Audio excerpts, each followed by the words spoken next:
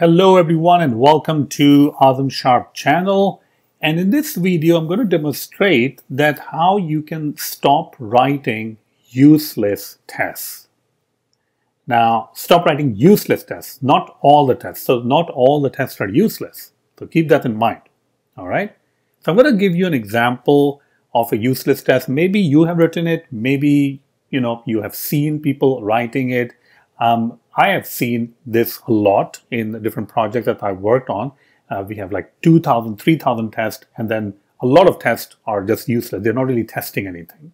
All right, and this will be one of those tests. So you can see I have a budget app over here.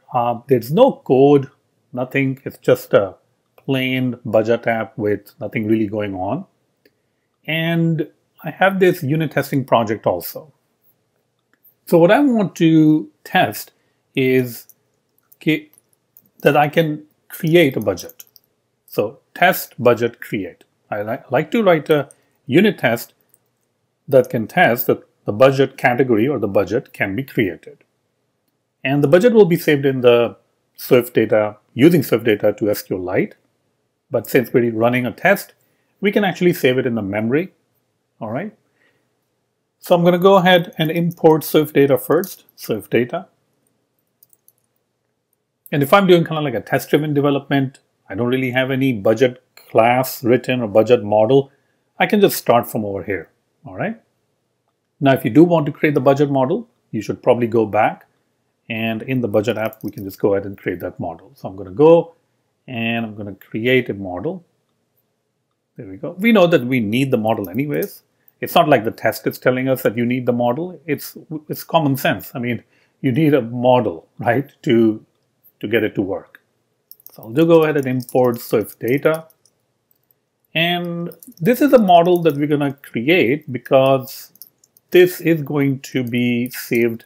Eventually, it will be saved in SQLite database using Swift data. So I'm going to decorate this with the model macro. And now I can go ahead and add different kind of properties over here. And I'll initialize it. There we go. So this is our budget model that we've just created. It has a name, it has a limit. Limit means that for this budget, let's say entertainment, I can only spend $200 a month. Now, if we go back to the test and try to refer to the budget model that we just created, it's not going to work because these are in completely separate targets. The unit test is in the budget app test target, and the other one is in the budget app. All right. So how can I import, how can I access things that are in the real target, in my app target, from my unit test? I can go ahead and say testable import, and then I can import the main target or the app target. So now you can see that it's a little bit of a different color, so I can now access it. So that's good.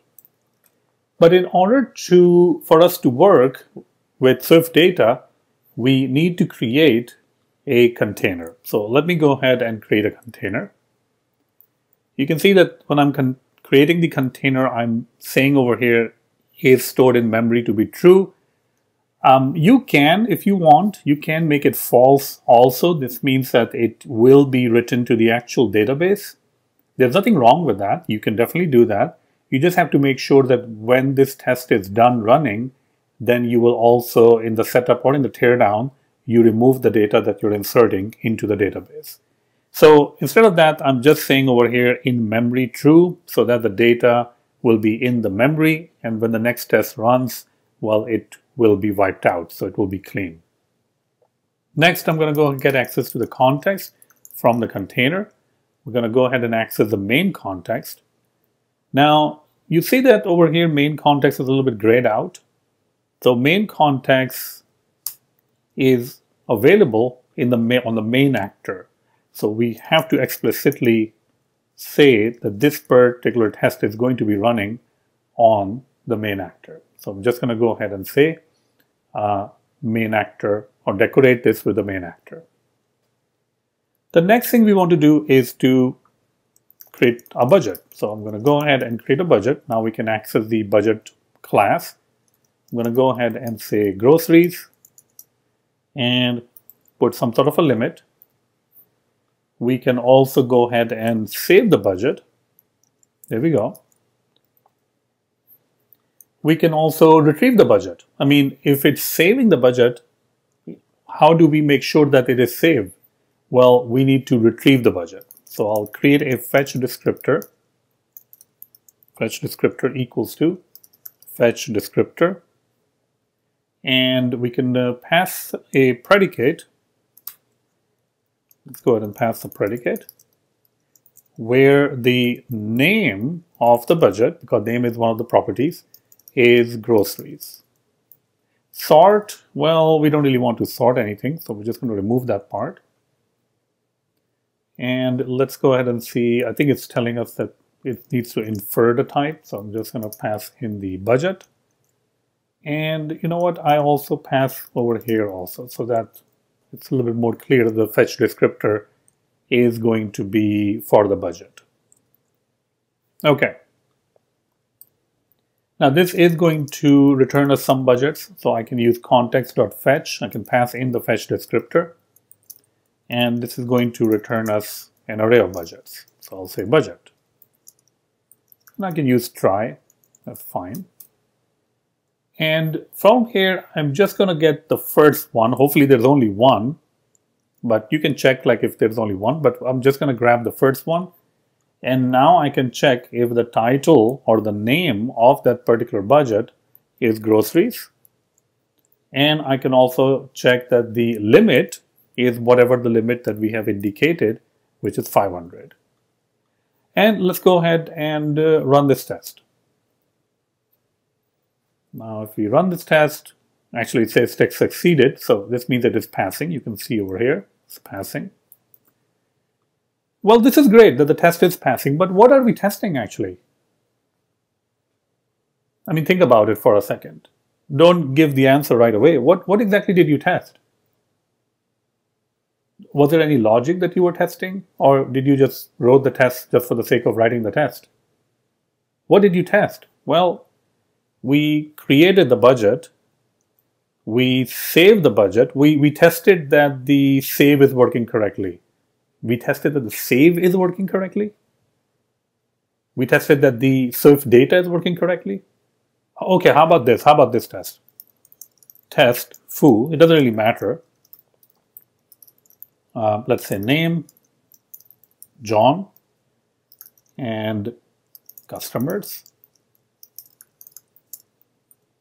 Tell me if you like this kind of a test. Customers.append, probably have to make it var. There we go. All right, so we have a name, which is John. We have customers array, which is string, and then we add name to customers array, and then we can say xct assert. I mean, we can do it multiple ways. I guess we can say customers dot, count equals to 1. What do you think we're testing over here? If I'm running this test foo, well, we're testing that the Swift array is working correctly. That's what we're testing, right? So this is really a bad test. I mean, we're trying to test Swift language. You shouldn't be testing Swift language. That's not your job. Your job is to test the domain logic or the actual business rules of your application. And the same thing, but in a much bigger capacity, is going over here. We're not really testing anything. There is no domain logic. There are no business rules. You're literally trying to create an object which is of type budget, and then you insert it, and then you fetch it just to make sure that it's inserted. Well, yeah, that's the job of Swift data, to save it and to retrieve it. So basically, we're testing Swift data.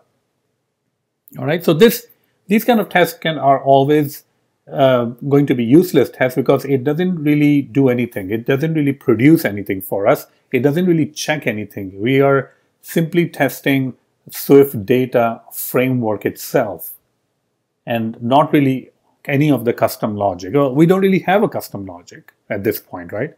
I mean, all we're doing is creating a budget and inserting it into the database. There's nothing really happens in between when you're inserting in the database. It's not like, well, you cannot have the same title. like groceries. If I try to add another groceries or another budget with the same name, it shouldn't allow me to do that. It should throw an exception. Well, that is the business logic that you should definitely test, but not this. This is not really business logic. This is nothing. You're just inserting something into the database and you're just testing that the Swift data layer, the framework, works correctly. So stop writing these kind of tests. And maybe you have already seen these kind of tests in your code. I have seen these kind of tests everywhere that I worked. I mean, and in hundreds and sometimes thousands and thousands of tests I've seen. I mean, sometimes I've seen tests that are testing the mock. I mean, in the end, nothing gets tested because everything is just mocks and mocks and mocks. So don't do that. All right. So now you might be wondering, okay, what will be a good test to write? Right? I mean, if this is a bad test, then what will be a good test to write? And that is something we're going to discuss in the next video. So make sure that you're stay tuned for that. All right. So hopefully you have enjoyed it. Thank you. If you like this video and want to support my channel, then check out my brand new course on Teachable. It's called SwiftUI Architecture, Patterns and Best Practices. Now, this course is $149, but it expires. You can see there's a launch code, launch day, which is your coupon code, and you can use that coupon code to get 40% off, but it expires literally today, 5/9. It has been around, but it's expiring today. So make sure you get the course. If we scroll, you can see the promo video of the course. That's perfectly fine. But if you go through the course, you'll find out that this is like 3 years of my research plus more, and what I found out about the SwiftUI and architecture and what works and what doesn't work. So if you're ever wondering that what kind of architecture to use, what are the benefits and the pros and the cons of different architectures, well, this is the course for you. You can see that I have separate sections for SwiftUI views, validation, navigation, testing, a huge section on testing, and many other sections. So if you're interested, check out the link in the YouTube description, and I'm sure you're gonna love this course. Thank you so much.